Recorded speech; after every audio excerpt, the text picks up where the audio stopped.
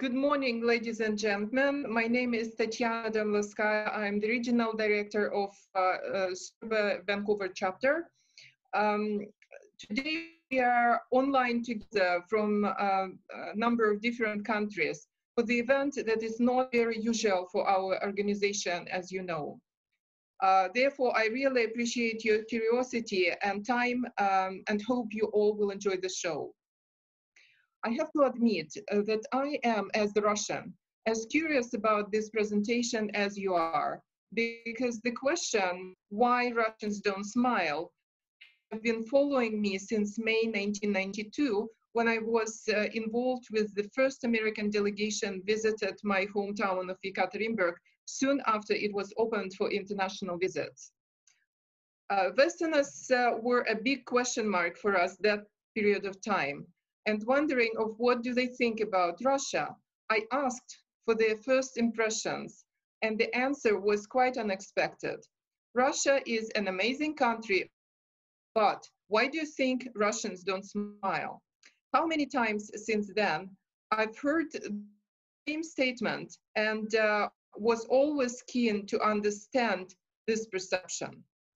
So when 2 months ago, I ran at LinkedIn into our very special and distinguished member, Mr. Luc Jones, and he shared the news about his new book under the title, Why Russians Don't Smile. I thought, okay, finally, we've got the chance to resolve the questions.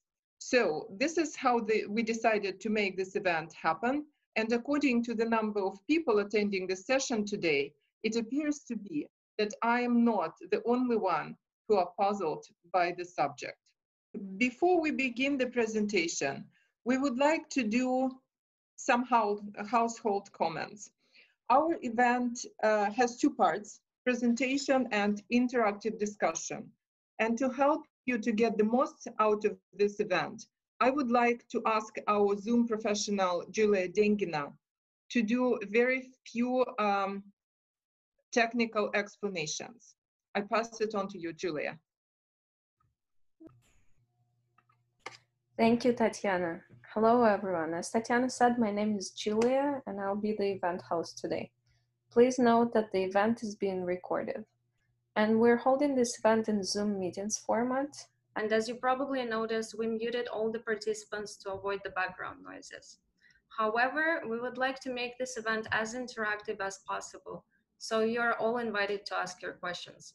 To make sure that multiple people don't speak at the same time, we offer you two options to ask your questions, verbally or in written form. If you would like to ask your question verbally, please use Zoom function that is called raise hand. Let's all try this function right now so you can confirm that you can see and hear me well. To do so, please click participants on the bottom of your screen. This will open up a window, and at the bottom of that window, there is a button called raise hand. Click on it if you can see and hear me well. Okay, I see a lot of you already found it. Great.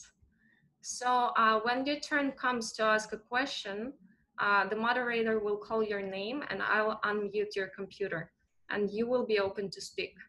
This will allow you not only to ask a question, but also have a discussion with Luc Jones. If you don't want to go live, you can ask a question in written form. Just simply use a chat box located at the bottom of your screen and make sure to type your full name and your question. Our honorable moderator, His Excellency John Sloan, will ask Luc the question on your behalf. Also, we'll be holding two polls during the event to get your feedback and insights. The results of these multiple choice questions, ergo polls, will be shared with you right away. Please note that all the answers are anonymous. And another important thing I have to mention is that your screen setting can be set up to speaker mode or gallery mode. We recommend you use speaker mode to better see active speakers and presentation slides. You can change the mode in the top right corner of your screen. If you have any questions, please message me directly and I'll be happy to help you. If you wish, you can do so privately in the chat box by clicking send to and choosing Serba. In brackets, it's gonna say host. And that would be it from my side. Thank you. And I'm passing the word back to Tatiana. Thank you, Julia. Hope this was not too complicated. Well, now it's time to begin the show. And I would like to introduce our first speaker for the brief welcome remarks. The founder of our association and the chair of Serba Moscow chapter, I'm now giving you Nathan Hunt. Nathan. Thank you, Tatiana. I can just say it's a privilege to share the stage with Luc Jones.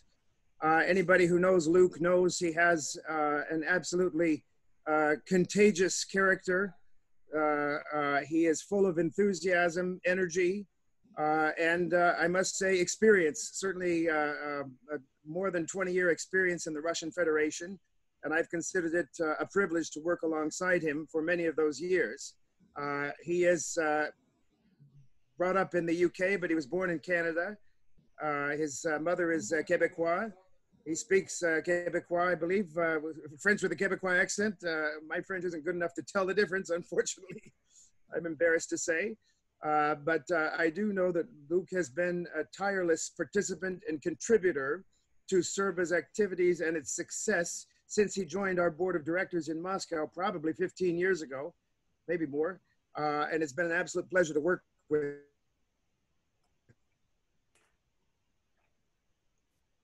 him. I've written the forward to his book in the middle of the pandemic, where the mood was a little less euphoric. But suffice it to say that the title, Why Russians Don't Smile, is of course just a provocative one to get your interest. Russians, of course, do smile. But you know, the guidebook could perhaps more properly be entitled How to Do Business with Russia, How to Understand the Russians on Their Own Terms, or something like that. I'm pleased that Luc has seen fit to present the book to a wide Serba audience. I think if any of you have time, you should make time to read the book, because it's full of juicy, fun insights, and it's very easy to read. You can certainly read it in bits and pieces. So thank you, Luc, for contributing this to literature, and we look forward to hearing your remarks. I will now turn it over to the official moderator of the session, my good friend and former ambassador to the Russian Federation of Canada, His Excellency John Sloan. John, it's been a pleasure. It was a pleasure to work with you in Moscow 10 years ago. I hope you're doing well in Vancouver, or is it Victoria where you are? And I'll turn the floor over to you. Okay, thank you, Nathan. In fact, it's West Kelowna. There you have it. Canada's a lifestyle center, but also I think the greatest region in the country for growing Chardonnay grape. Fabulous. As Julia mentioned, we're going to be doing a poll at the beginning of this session and at the end. So I think, Julia, you can begin the process of polling. Secondly, for those who would like to verbally ask a question, would you please identify yourself before you actually ask your question? Third, I note that Luc is in Salahard. Salahard was actually one of my first trips in Russia, and the first time I had ever been north of the Arctic Circle. And I think Salahard is a great background for this discussion, because in Salahard, there is a Canadian hockey arena. There are Canadian houses. And in Salahard, CIDA had a program working with the indigenous Nenets people to raise their ability to process reindeer meat so that it could be exported into the European Union. So there are a lot of Canadian connections with Salahard and things that we shouldn't forget. So I don't want to say too much. You can read Luc's bio in the book. I would just note that he first visited the Soviet Union in 1991, went on to get a degree in Russian and Soviet studies, came back to Moscow in 95, 96, working on the Moscow Motor Show, spent a fair bit of time in Eastern Europe, and most recently joined Furcroft in 1919 as the regional sales director for the CIS countries. He has traveled extensively throughout both Russia and the CIS region, and certainly, as Nathan noted, is one of the most enthusiastic and perceptive members of SERBA, and certainly keeps everybody on their toes. Luc's book deals with stereotypes, and much of what he's writing is as I think he himself put it, myth busting. There are a lot of stereotypes out there, generalizations, some of which have a kernel of truth in them, some of which are basically just myths. But Luc tries to address them head on, and I think we can have a very interesting and provocative discussion. I would also note that Luc doesn't shy away from difficult issues such as corruption in his book, and I think his extensive experience in Russia and Eastern Europe allows him to deal with these issues in a forthright and straightforward manner. So without any further ado, I'm going to turn it over to Luc, and once we get into the Q&A session, I will do the best that I can to moderate and make sure that everybody can ask their question. And in the meantime, I would ask everybody to quickly fill out the beginning of the presentation poll, and remember, we're going to have a poll at the very end. So let me turn it over to Luc, and it's all yours. Thank you very much, John. Really good to see you again. Yeah, I'm up on the Arctic Circle, Salehard, and hopefully the internet connection will hold out here. Yeah, just to add to what Nathan said, my father's British. He emigrated to Canada in the 60s. My parents actually met over in the resort in Banff, but they got married in Montreal. Mum's from Quebec, but I went to high school in Britain, so I speak English with an English accent, je parle français avec un accent québécois, and говорю по-русски с московским акцентом. So it's pretty much 3 countries that I'm affiliated with. I calculated recently that I've actually spent half my life now living and working in Russia. And I think that Russia is actually one of the most misunderstood countries in the world. I think to begin with, the reason for this misunderstanding is because as Westerners, we tend to think, hey, Russians look like we do, therefore they should, behave and act and think like we do. And when they don't, we think to ourselves, hey, why not? So as John said, I thought to myself, I found myself, when speaking with people who are new to Russia, I found myself answering the same questions over and over again. Why do Russians do this? Why don't they do that? And the biggest stereotype of all, why don't they smile? Now, of course they do, but this is why I decided to write the book here. And there is an online version that Tethnic on LinkedIn.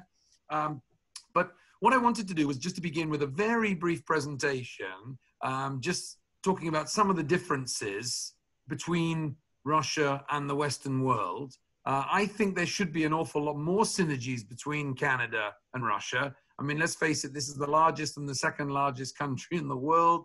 The climate and terrain are pretty similar. We both love hockey, but there aren't as many connections as there should be. So as Tatiana said, and Yulia said, I do want to make this, I don't want this just to be a Luc monologue. I like it when you ask questions. Maybe you don't agree with something I say, and let's discuss it. So, oh yeah, and don't forget to fill in the poll. So there we go. There we go. Nope, doesn't like this. You are sharing screen. Looks good now. Why is it not doing anything? Ah, there we go. Right. Now, I got this off the internet. This actually came, this is about the USA, not Canada, but kind of sums up, commies Yeah, well, communism ended 30 years ago, but there's still this impression that, hey, everybody's communist. Well, funnily enough, no. Now, again, I love the ones for the Central Asian countries. Now, if we go on to the next part, a lot of people have an impression of sort of what's Russia. It's always cold. Well, these are the mountains down on the border between Russia and Kazakhstan. And Kazakhstan, by the way, where Serba has a chapter, is the 9th biggest country in the world. So, and here's one. I'll be very curious as to if anybody knows where this is. This is also part of the former Soviet Union. This is probably the second most closed country in the world. It's Turkmenistan, the capital Ashgabat. I visited there a decade ago. Somebody said it reminds them, if you could imagine Dubai under communism. It also has the 5th largest gas reserves in the world. There's one most people haven't been to. One of the biggest differences I've found is that in Western society, we tend to trust people straight away. I mean, you could meet a North American, maybe even a European, standing in line somewhere, and they'll tell you their life story within the first 30 seconds of you meeting them, okay? But the analogy people use is the difference is a peach and a coconut. So North Americans will be like the peach, soft and smooth on the outside, but a tough nut to crack in the middle. It's just chit-chat, okay? But becoming close friends takes longer. Russians are more like the coconut. So, tough on the outside, okay? But once you become close friends, they'll do anything for you, like the inside of the coconut, nice and sweet. One of the other things I've found is the thought process, that Russians tend to make pretty spontaneous decisions, whereas we tend to make more, let's say, logical decisions. I had a German boss for many years, and the thought process with many Northern Europeans is very, very pragmatic. So I found with Russians, it's more emotional and it can be sort of on the spot. It's unlikely that they'll sort of think about it for months and then have a sort of solid plan. One thing I noticed is that when you meet a Westerner, typically the first question is, what's your name? And the second one is, where do you come from? And I've noticed that Russians are quite uncomfortable with this question. It comes back a little bit to the trust, because asking a Russian that you've only just met, sort of unsolicited information, like, where are you from? And I can see all the thought process in their head, like, why do you want to know? Are you going to use this against me? And whereas in countries like Canada, USA, in particular, sort of immigrant societies, it's much less about who you are. It's more about what can you do. Whereas it's changing a little bit in Russia, but where you came from did seem to be more important to people. Language, okay? Now, we're used to using please and thank you.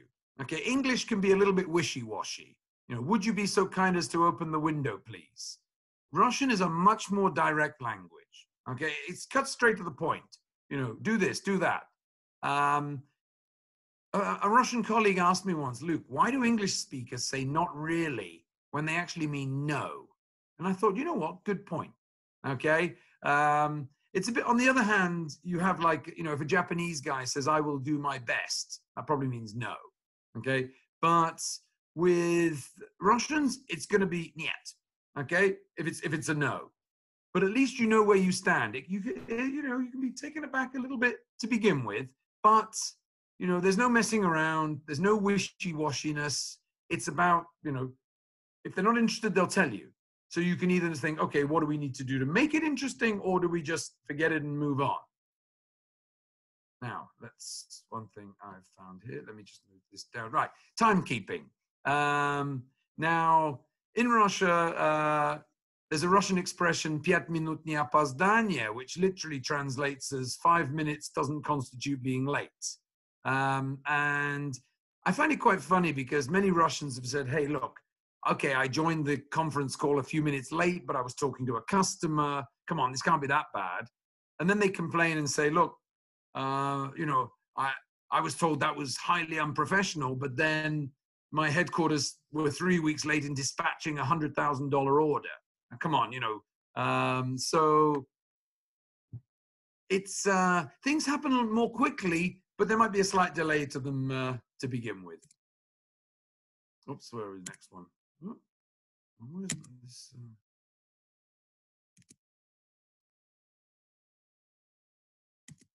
Oh, there we go. Now, I put this slide in before the recent pandemic, where people have been forced to work from home, because until then, having a home office in Russia was extremely unusual. Whereas we're used to work being something that you do, and where you actually do it doesn't really matter so much. Work in Russia was very much a place you went to. It's where friendships are formed, relationships are formed, and you'd often see that back home, 6 o'clock, everybody heads home. Russians are much more likely to start slightly later, have a cup of tea, have a chat with people, but they often work well into the evening. Now that can work in your favor, given the extensive time difference between Canada and Russia. Loyalty is another one that I've noticed that with loyalty with Russians is often much more to the person than to the organization they work for. I've read people's resumes where I say, hey, why did you only spend 1 year in that job? It's like, my boss jumped ship, went to another organization and took me with him, took the whole team. Really? Okay, but sounds like you didn't have a choice. But it's like the loyalty was to the boss rather than to the person. And Russians are highly loyal to people that are close to them. Okay. All right, there we go. And I think that's pretty much it. Yeah, that's pretty much it to begin with. What I did want to touch on just before, so please do start asking questions now, but just before that, what I wanted to talk about was some of the questions I'm often asked, some of the main, let's say, myths and stereotypes about Russia, because the book is very much a myth buster. Yes, there are some generalizations in here, but I didn't want the book to be too thick or nobody would read it. When people say to me, what's Russia like? I've never been there. My typical straight and concise answer is, whatever you've seen in the Western media, or read in the paper about Russia, either ignore it or believe the opposite. Go there with an open mind and you will be pleasantly surprised. Okay, most people's reaction upon arriving in Moscow or in Russia for the first time is usually like, wow, it's normal. I didn't think it was going to be like this. And I say, like, what did you think it was going to be like? Okay, and unfortunately, it's very rare that you will read a positive article about Russia in the newspaper, okay, or see a positive report about Russia on TV. Why? I think partly, as one journalist, I think from the Globe and Mail said, Luke, nobody wants to read about the trains running on time, okay? People want to read about the Russian mafia trying to sell plutonium to Iran, or 50 people made moonshine in a village in Siberia and half of them went blind. That's news, okay? So, foreign journalists have an agenda. I also think Russia doesn't always do itself any favors. I think the Kremlin likes this sort of tough guy image that we're this big, horrible, cold country, and if people aren't frightened of us, they won't respect us, and it kind of meets in the middle. But to sum up, come in with an open mind, and yeah, you'll be very surprised. There's also the expression that foreigners cry twice. First time when they hear that they're being posted to Russia, and second time when they hear that they have to leave. Okay. Also, is it really cold? Well, it's pretty similar to Canada. Yeah, it's cold in winter, it's hot in summer, and short spring and fall. We often hear, like, do you have to drink heavily to do business in Russia? Well, yeah, there's not too many abstainers, but it's unlikely you're going to be drinking vodka first thing in the morning. You're probably going to drink more with your fellow expatriates or traveling companions than with Russians. Yeah, there's a bit of drinking, but let's pretend that we don't all enjoy a glass from time to time. Again, one of the other issues we've been dealing with here at CERBA has been sanctions. a lot of companies we found, unfortunately, will self-sanction because they find that, oh, there are sanctions on Russia, you know, we can't do business there. Well, sanctions actually prevent very few things from happening. It's something worth exploring, but you know, most of the world's largest organizations operate, you know, transparent businesses. So the same goes for corruption. Is corruption an issue? Well, in certain areas, yes. But, you know, big organizations, big multinationals would not be here if it was not possible to run a clean, you know, business operation. Okay, so those are the main points to begin with. Just finally, why did I call the book Why Russians Don't Smile? Well, I find that the simple answer to this is that Russians do smile, but whereas Westerners will smile more to make the person in front of them feel comfortable and at ease, Russians won't do this. Russians will smile only if they are genuinely happy. Okay? And again, if you know, I've had people say, hey, I went to North America and people were asking me, you know, how are you doing? I thought, oh, wow, you know, they're so interested in how I'm doing. And I said, no, that just means hi. Okay? If you say to a Russian, how are you doing? They think you're genuinely interested in, and so expect a long reply and don't expect it to be like, you know, awesome, unless it really is. So whereas Russians will say the sort of North American, you know, have a nice day with a big smile, they say it's fake. Okay? So if someone does smile, then they really mean it. Even Yulia smiles, and Tatiana as well, delighted. So maybe I can turn back to John and we can kick off with a few questions. Okay, thank you, Luc. Now we get into the technical side, and hopefully I will be able to handle it. The idea is to have a conversation with Luc.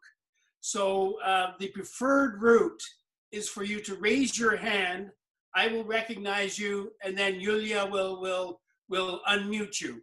So I've got a limited number of people, but I believe that if you press the raise your hand button, you should pop up on my participants list as somebody who has raised their hand.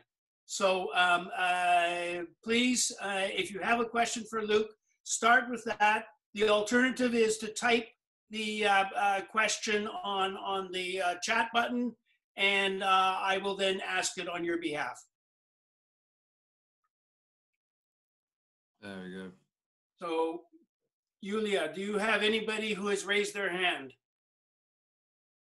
Not yet. I don't hear. Not yet. They will move to the top. Everybody seems shy. It's always like this, Yulia. Nobody wants to ask the first question. And then as soon as someone does, then lots of questions come in. Let me start with the first question. Luc, what is your best experience in Russia? And what is your worst experience in Russia?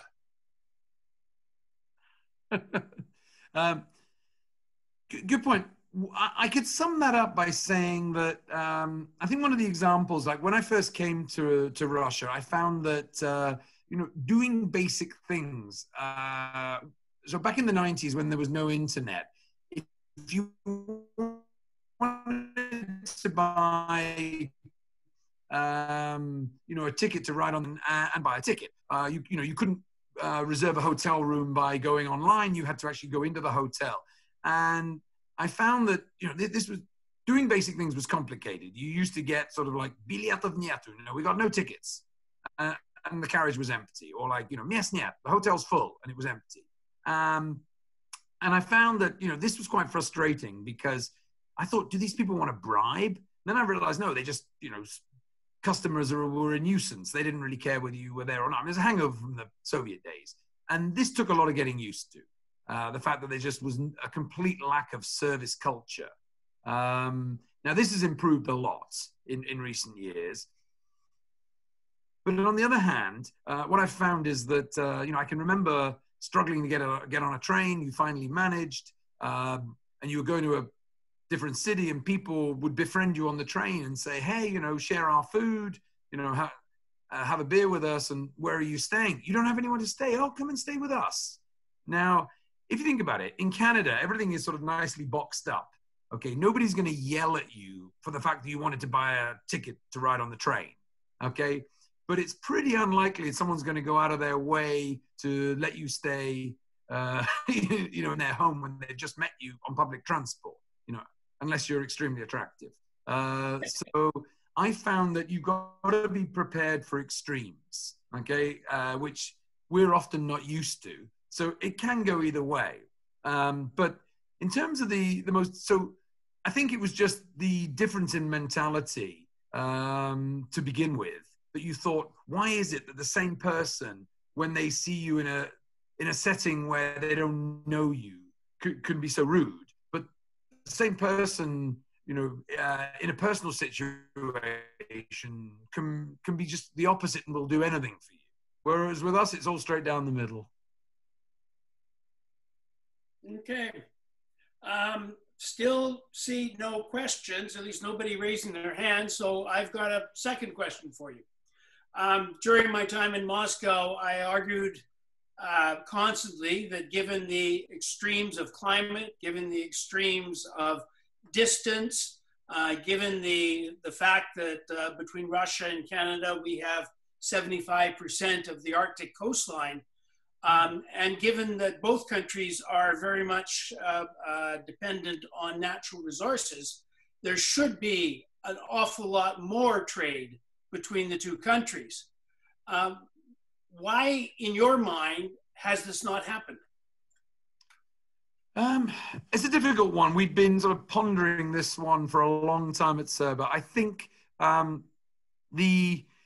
partly, I mean, I'll start with sort of the most obvious one is the negative image of Russia, and I've still never worked out really why, you know, the media is so negative. But unfortunately, back in the 90s, when it was more difficult to do business, there were some horror stories about foreigners who'd had their business appropriated, you know, by maybe not mafia, but by their Russian partners. And unfortunately, those were the kind of things that stuck. And there is still this impression that it's dangerous. You can't do business there. I think that's partly it. Again, if you look at, you know, Canada and where does Canada export? 80% of all Canadian exports go to one country. You know, that big one, or sorry, that smaller one, but more populous one called the USA. And I think the perception is that there are easier places to do business. You know, on the continent, you've got the whole of Central and Latin America. You know, go west and you've got China and India. Go east, you've got the European Union. And for some strange reason, Russia doesn't get much of a look in. And it's one that we've never really cracked. I mean, we've done, you know, let's say we've tried, you know, doing positive PR, let's say back in Canada. And for some reason, people seem to think that it's just easier to do business elsewhere. Although I typically say that probably the best thing about doing business in Russia is the lack of competition. You know, Russians regularly say to me, you know, Luc, why do you live in Russia and not, you know, Europe or North America? And I said, look, back home, you know, if you're lucky, there'll be 10,000 people doing the same thing as you.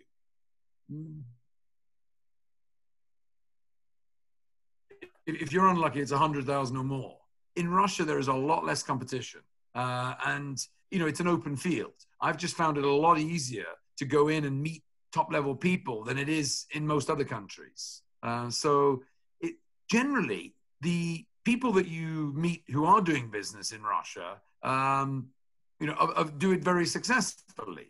Now, again, it's not all good news. I'll be about that. I would say the bureaucracy is probably more of an issue than, than corruption. A lot of foreign companies find that corruption is more about Russians embezzling from the state budget rather than if you're trying to sell something or produce something in Russia, you're much less exposed to it. So it is largely a perception issue. So I do say to people, you know, come on over, see it for yourself. Don't just talk to people working for a multinational. Talk to an expatriate who's running his own business. You know, come and talk to us at CERBA. Okay. I have a question here from Sertak Yenner, who says, good day. Which Twitter or YouTube accounts would you recommend to follow the daily business and political life in Russia?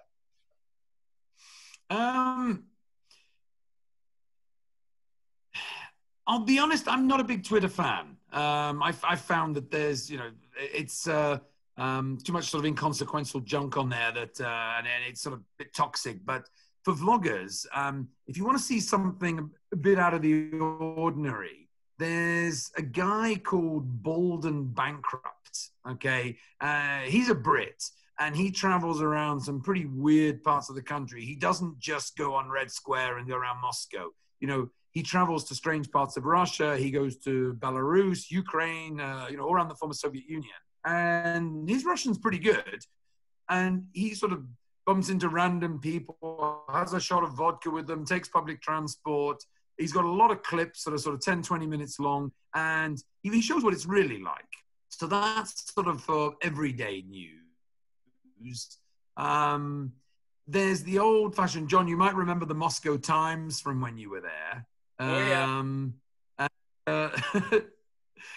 That's still a pretty, you know, a good source of information, I found.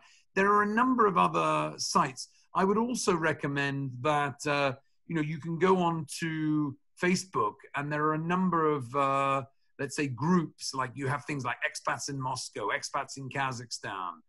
There are a number of, and then just follow through those, and you can pick up a lot about what's going on. Okay, I now have 3 verbal questions and 1 written question. I now have 4 verbal questions. I knew this would happen. Yulia, could we begin with Igor Smirnov? Hi, good morning, good afternoon, good evening. Hi, Igor. Hello, Luke, how are you? Yeah, doing well, thanks. Listen, I applaud the efforts that the Serba does as an organization. The book is great. I haven't read it, but I mean, the title, it sells. It exists. I would, well, I'd love to see it in a digital format, perhaps. But to the point, I think this could be arguably a Serba should maybe, you know, start doing a strategy. What is, as an organization, you guys, you're trying to educate. You're talking a lot about propaganda, Western propaganda, perhaps not portraying Russia properly, but one of the goals for Serba is education, and on both sides. A book like this, fantastic. And perhaps there are other, I'm sure there are organizations similar to you in other countries. So wouldn't it make sense? Do you think that this could be something that should become more of a goal for Serba? Do these, I mean, becoming that more of a national thing? Like, what in practical terms, what can you do as an organization, as individuals who are clearly passionate about Russia, about people there, but seeing this shared frustration that a lot of us have, where that should and makes sense to act as businesses, they don't happen. Thank you, Igor. I mean, what I find, I mean, what I say to people who show up in Russia for the first time, and, you know, as I said, the first comment is always like, wow, it's normal. I didn't think it was going to be like this. I always say, you know, I'm delighted that you enjoyed your stay. Now do me a favor and go back to your home country and tell everybody you know, friends, family, you know, whether you came on business or just for pleasure, say, I went to Russia and it was great. It was normal. Okay. And you're right, it's educational. I mean, for example, we had the Soccer World Cup here 2 years ago. Okay. And a lot of the international media, and again, Britain was particularly guilty of this, just went into overdrive. And I was called up because I've been to previous tournaments. You know, I was in Ukraine, Brazil, South Africa, France. And, you know, I had journalists call me up saying, you know, are we going to, you know, when we land at the airport, you know, are we going to be beaten up as soon as we leave the arrivals? Are we going to, who's going to beat us up first, the Russian police or the Russian soccer fans? You know, is it safe to ride on the metro? Like, guys, it's going to be fine.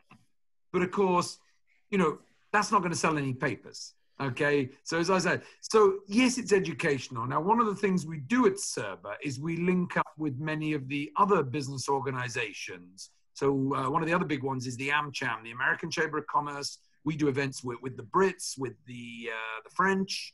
You know, we even have, we've done business, you know, with the Polish Business Association. So a lot of other ones with the Indians even. So we're all in this together. And it's an uphill battle. So Luc, if I may just finish, it's a question slash really an offer. As you know, Press Reader does work globally, and we deal with with propaganda in a matter of speaking of different countries and whatnot. But look at it closer, because perhaps pieces of the book could be part of what we do. As you know, we deal with media. Moscow Times was, until it was still in print, it was still part of the network. As we're in multiple countries, this could be a piece of, you know, positive propaganda that could reach desirable audiences. Anyway, thank you. No, thank you. Tatiana, I'm sure we'll happily put you in touch. I'm on LinkedIn. You know, I'm pretty easy to find. I have an unusual name because it's a sort of French-English combination. So I think Luc Jones is the Igor Smirnov. I look for, well, so please do get in touch. Sounds good. Thank you. Okay, next I have both a written question and a spoken question from Gregory Pokorny, if he could be unmuted. Yeah, can you hear me? Yep. Okay. Yeah, I just wrote in the comment box. I just wanted, or in the chat box there, I just wanted to know if you could just make a few comments about comparison in Russia. Like, it's a very big country, like Canada is. I mean, comparing, I guess, urban compared to rural, and then different regions in Russia. I mean, you have the western part, central, Siberia, Far East. Any differences, comments about the different parts within Russia? Yeah. Thanks, Grigory. What you find is, I think the biggest difference between, say, Canada and Russia is the fact that in Canada, you know, you have each provincial capital so it's very decentralized. Russia is much more centralized. It's a very top-down system, just like in the government or in any big Russian organization. So essentially, you have Moscow, where, you know, everything starts. Then you have, so that's where power is concentrated. Then you have St. Petersburg, which obviously is where Mr. Putin comes from. So that's a pretty significant city. Then you have about 15 cities of around about 1 million people. And then you have everything else. Now, a lot of the natural resources are in remote places, just like they are in Canada.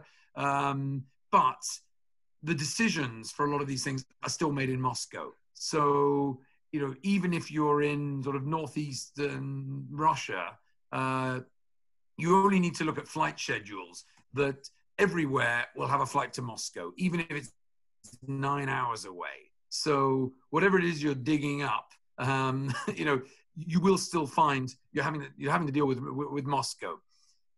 Urban, rural are huge differences that, you know, people come to the middle of Moscow and say, hey, I've been to Russia. And I say, no, you've been to downtown Moscow.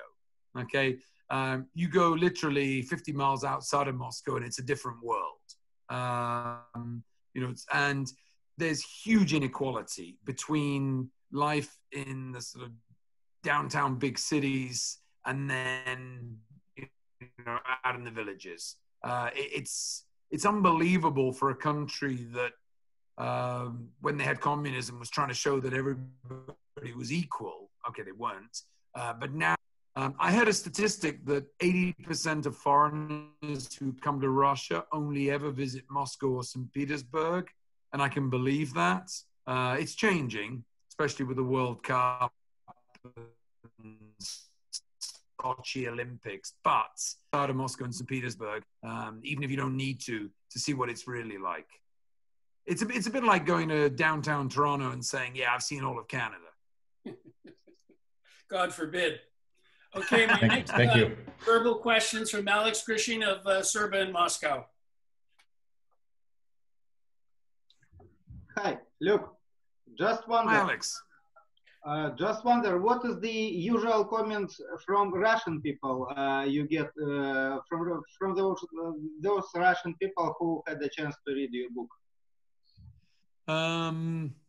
I think, I mean, I'll be honest, a good point, Alex. I have tailored the book slightly towards Russians a little bit more recently, because I mean, this, by the way, guys, this is actually the 4th edition. I don't know if you can see that down there. It says 4th edition. When I wrote the first one almost 8 years ago, it was, you know, primarily written for foreigners who were planning to come and live in Russia or do business with Russia. But many Russians said to me, like, oh, wow, you know, we didn't think that it was, you know, strange that that's how you view us. And Russians are genuinely interested in what foreigners think about them. So I have tailored the book slightly. I mean, most of the time, I think, you know, there's nothing negative in the book. I write about how it is. I don't say this is right or wrong, or this is good or bad. It's like, look, this is how it is. And I think in the West, we are guilty of thinking, look, this is the way we do things. This is the only way. And if you don't do it this way, you're wrong. Whereas it's not about that. I think, you know, cultures can learn from each other, you know, and I think, as I said, it's a point of education for all of us that there isn't just a one way of doing things. So I think most of the time, many Russians, especially those who work for international companies, have said to me, Luke, you know, thank you. First of all, it's interesting for me to read, but we've been trying to explain to our headquarters or, you know, regional hub that, you know, in Russia it's different because of this, and they don't listen. So we told them, hey, it's not us. Read the, you know, Luke's an expat. He's been here 20 years. Read this. This will answer your questions. But one Russian guy who was running a big a US IT company said to me after the first book, he said, Luke, great book, but I think a lot of foreigners will read the book and they will ignore all of the advice in the book because they still think that they're smarter. Okay. And he said, like, don't be one of those. Okay. Next is a written question from John Little. Good evening. I often email people in the former CIS countries and can struggle to figure out their gender by their names in print. Are there any hacks for this? It would make the follow-up phone calls a little more comfortable for me to make. Yeah.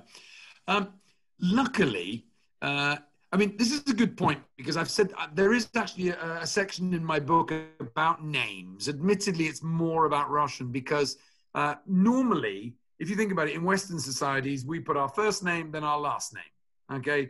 Although I have the issue that in my passport, I'm actually Douglas Luc Jones, and this can confuse Russians, but I've always been known as Luc. Now, Russians will sometimes use their last name followed by their first name, and then they have a patronymic. Now, usually, with Russia, it's a little bit easier because typically if the first name ends in an A, it's nearly always a lady. Okay, the exception, of course, is if a guy is called Nikita or Ilya. Okay, so there's a few exceptions. That's just to keep you on your toes. The difficulty comes when you start going to places like Kazakhstan. Okay, now I've had this as well, but again, a lot of Kazakh names, you know, or Uzbek names for females will end in A, but not all of them. Okay, the way to work out if it's a first name or a last name again is to look at a lot of names in former Soviet Union have been Sovietized, so they will end in, you know, Yev, Yeva. Probably the easiest way to do it is to put the name into LinkedIn. Okay, just put the name in and hit return, and you'll get 10 people coming up with that name. Look at the photo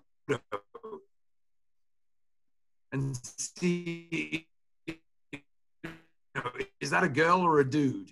Easiest way, because there is a one is, because I found this in first name, but for foreigners, they sometimes turn it round. And we've had like, please contact our human resources director, Wu Xu. And I'm like, which one? So it's a little bit easier, but I found LinkedIn, put the name in, and that solved it, I think, 99% of the time. But you know what? Worst case, it's okay to ask. Okay, my next... Sorry, John. Just one other thing on names. I mean, the issue I have is in having a French spelling of a name, Luc, with English-speaking people, and they see a list, they often, if they haven't seen my photograph, they think it's Lucy with the Y missing. Okay, so anyway, sorry, John. No problem. My next spoken question is from Diana G. If we could unmute her. However, we're getting to the end of our time, so perhaps Yulia could put our ending poll up and people can respond to it. I still have more written questions, so Luc, if you can keep your answers as short as possible, we will get through as many people as we can. So Diana G. Hello everyone. Hello Luc. Thank you for colorful presentation. And I'm a regional manager in Press Reader. I look after Russia and CIS region. So my question will be to you. I know Russians are extremely visual and they prefer in-person communication to online or remote business. So how do you think how to attract Russians and connect with them on a remote basis? What would your advice will be here? I mean, Russians are very well, very connected. And I've also noticed that, you can message a Russian at sort of 10 o'clock at night or at, on a Sunday afternoon, and they'll probably respond straight away, which is great. You try calling up a French guy at, 6:15 in the evening, and it'll be like, oh, is this an emergency? What is the problem?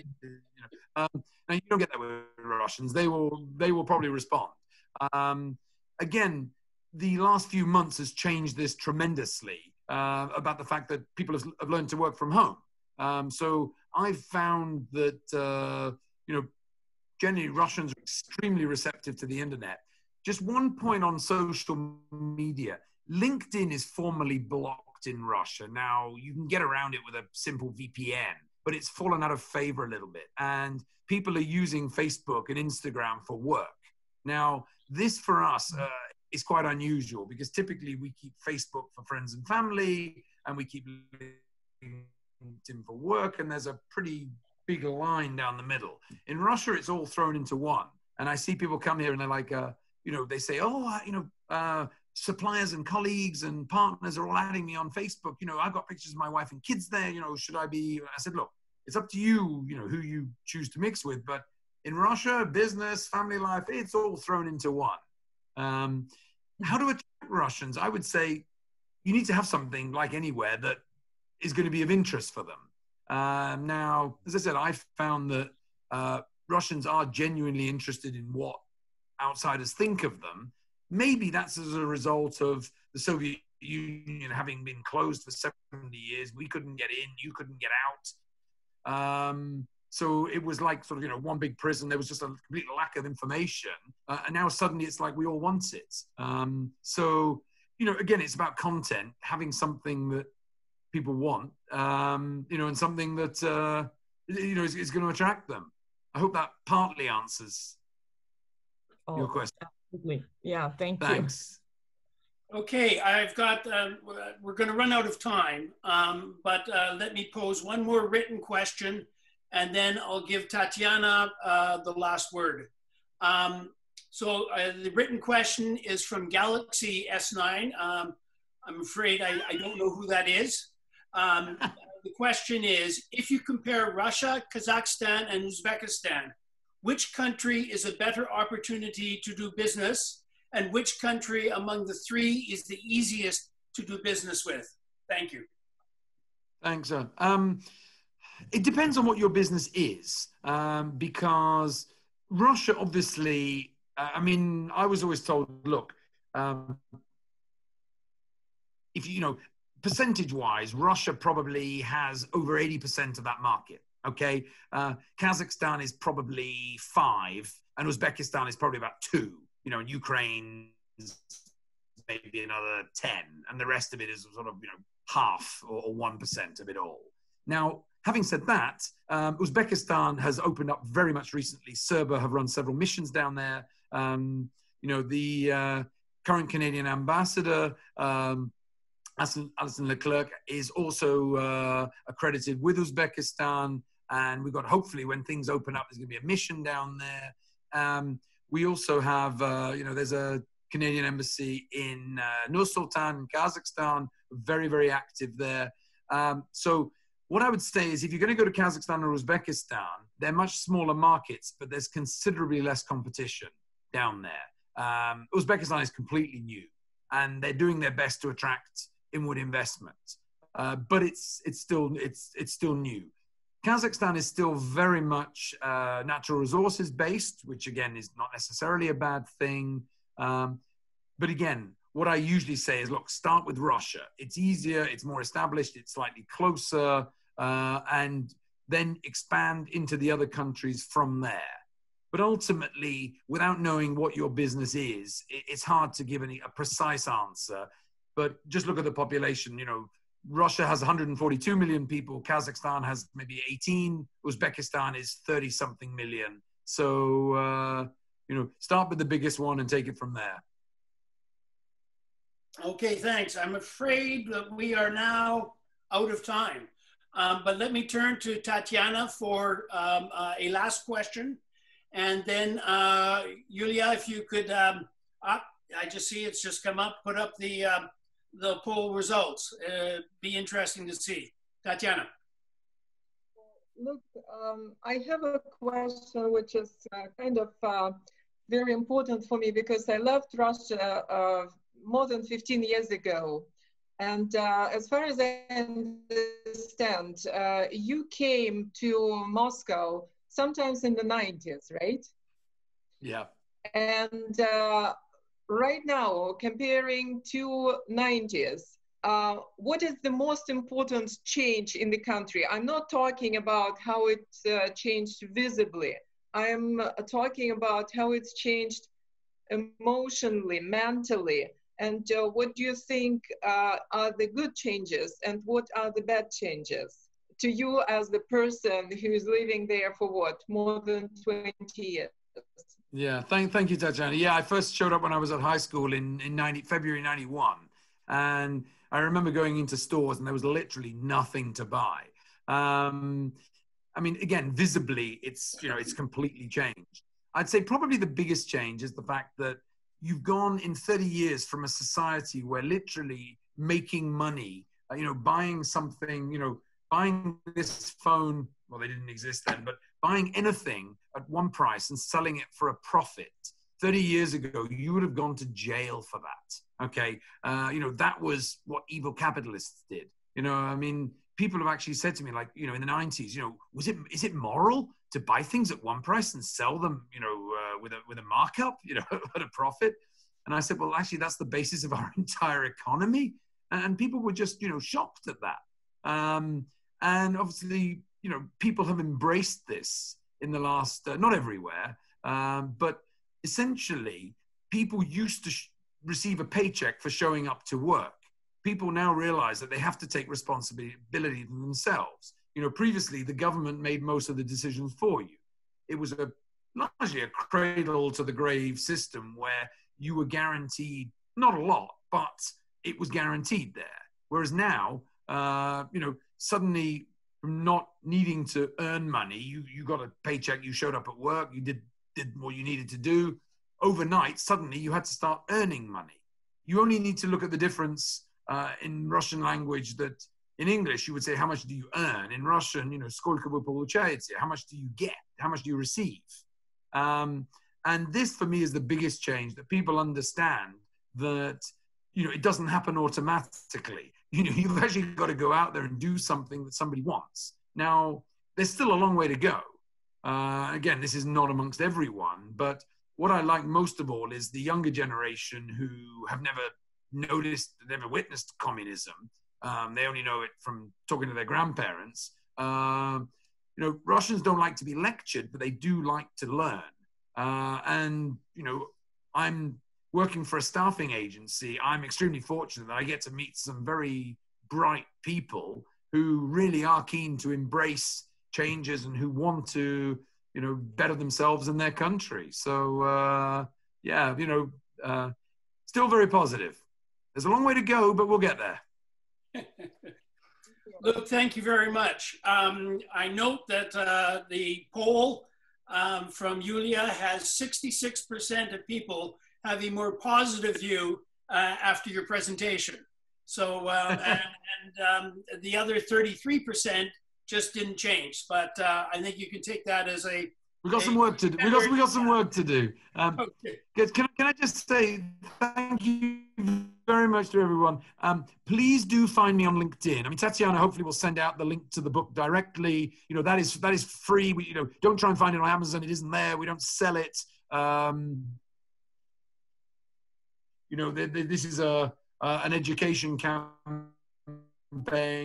The hard copies, John will send the mail for you. And do find me on LinkedIn. And for the Russian speakers, just by the way, I do have a fortnightly column with the Russian language edition of Forbes magazine, where this is more for foreigners to understand Russia. And I turn it round and I write articles for Russians to understand how, let's say, how to do business, how to work better with foreigners. So I do it the other way around. It's in Russian, so it's there. So please do find me on LinkedIn, get in touch. If you've got any questions later on, you know, please do message me. Okay. But thank you very much to everybody for listening. Thank you, Luke. And my apologies to those whose questions were not posed to you. Maybe they could email you directly. Tatiana, do you have any final word? Thank you so much for moderation. It's usually to me it's a little bit stressful kind of work, so thank you so much. Luke, I would like to greatly appreciate this presentation. I'm very happy that we decided to do it and that we did it, because this is something which we really need to do more, just to show people that, you know, Russia is not that scary. Huge dark place.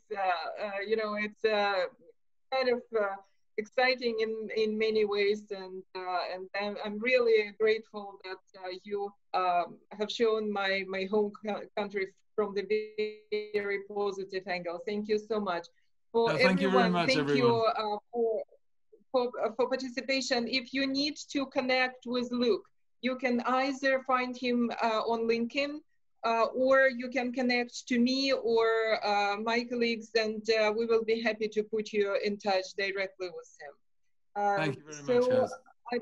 I would like to also appreciate our supporter, Julia Dinkina, because without her, this all stuff would not be possible to implement, because we are still not very literate in Zoom stuff. So thank you, Julia, for what you do for us. And again, you know, I think we should all look very positive into the opportunity with Russia. And please, please read Luc's book. Thank you to all. Have a good day. Have a good evening, everyone. Everyone, and I'm just going to... Good morning for some. John, Tatiana, Yulia, thank you very much. And Alex, Nathan. Take care. Okay, good luck, Luke. Thank you. Thanks, guys. Take care. Bye. Thank you, everyone. Enjoy Salahard. Thank you very much. We actually, I'll tell you, John, just while we're here, a couple of days ago, I was in Vorkuta.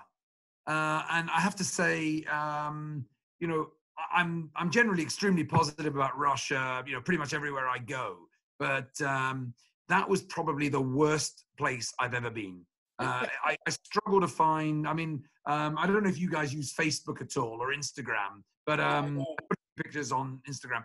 If you go onto Facebook and find my post on there, I post, you know, literally, I went to Chernobyl, to Pripyat 10 years ago, just for a visit. And honestly, Vorkuta, for me, was like the town of Pripyat, which was abandoned in 1986, 2 days after the explosion. And Vorkuta was literally like Pripyat, but with a few people still living there. I honestly didn't realize there were still places in Russia where all the symbols on the factories, on the houses were from the Soviet Union. Yeah. It's probably got a quarter of its population left. You know, I've seen abandoned buildings in Russia, but here you literally go one building back from the main street, and you know, it's just completely abandoned. It is just unbelievable. I've never seen anything like it. Well, Salahard is oil and gas, and you know, so again, it's a country of extremes. You know? Well, Salahard's not like that. Salahard is the Yamalo-Nenetsky region, right?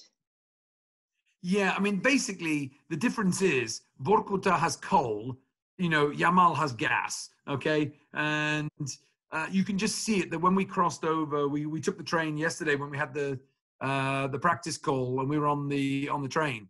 And you just noticed that leaving Vorkuta and arriving in Labutnangi is just a little town with nothing in it, but it's got brand new housing blocks built. You go into the grocery store and they sell sort of normal food.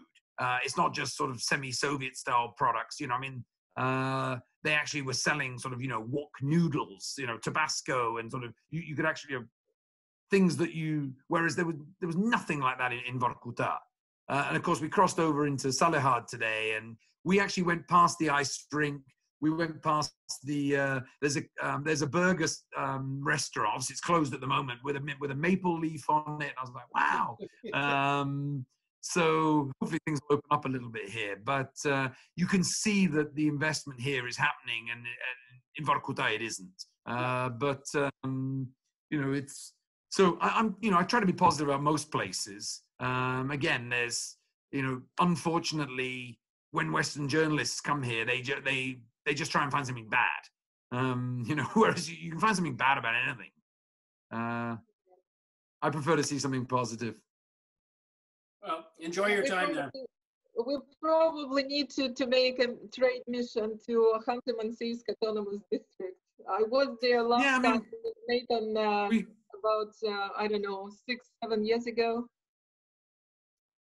We need to do more of this. I'm still a big believer in that. The best way to you know, to promote places is to actually get people to see it for themselves. And it's the advice I always give to people whenever Russians say to me like, "Oh, our heads," I say, "Look, invite them here." And you know, when they come to Moscow or somewhere, don't just let them have dinner in the hotel restaurant. Take them out.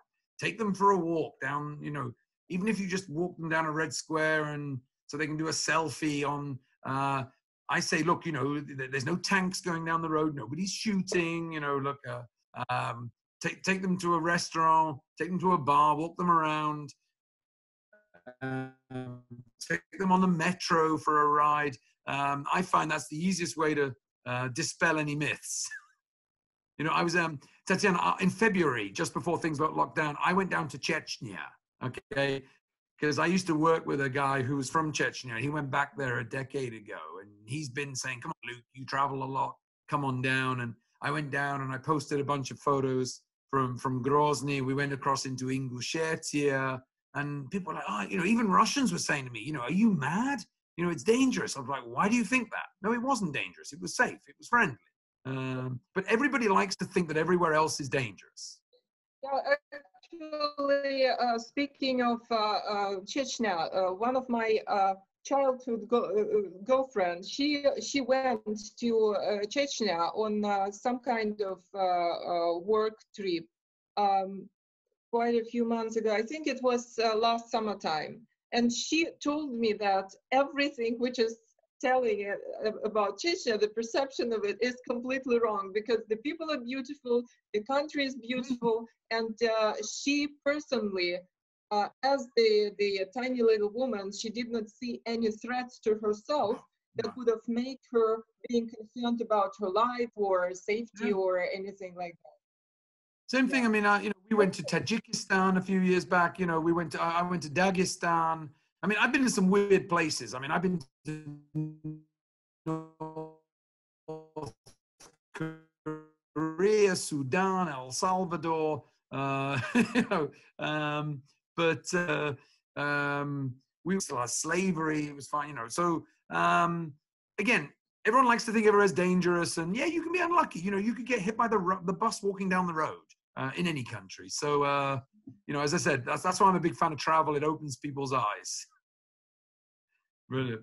Okay, guys. Well, thank you very much, Tatiana. Thank you, Yulia. Thank you. John, thank you very much. Good to see you again. And John, I'll send you an email if I get your. You guys, this is just the pilot, the benchmark, the first edition. Been promised another 9,999 editions. I think in about a week's time. So what I'll do is I'll get your postal addresses and I'll stick one in the mail to you guys. Okay. Perfect. Yes. Brilliant. Thank you very much. Okay. Take care. For us. Okay. Bye. Bye.